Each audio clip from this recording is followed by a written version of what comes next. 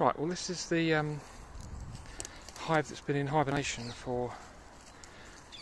nearly 3 months, since mid-December at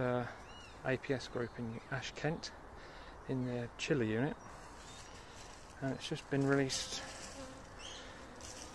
but so far they're still asleep and wondering what's going on. The sensors will be reconnected very shortly, and we'll open up the hive on a warm day in the next couple of weeks. As you can see from the entrance, they've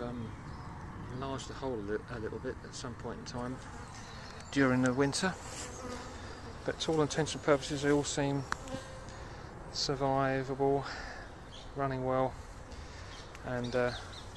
you look at the stats from the ARNIA system that monitored it, there were 2 systems actually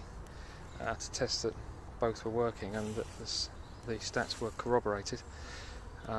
You'll see that there was a constant temperature in the colony, although they did come round, they did wake up a bit at one point during the winter, during February I think it was, because the chiller unit stopped working and the temperature in the shed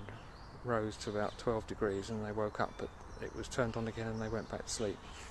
So that's all there is to see at the moment, not that much, but we'll take a video when we open them up and see the quality of the eggs, brood and larvae and the queen and all the rest. That's BeesMax Hibernation project.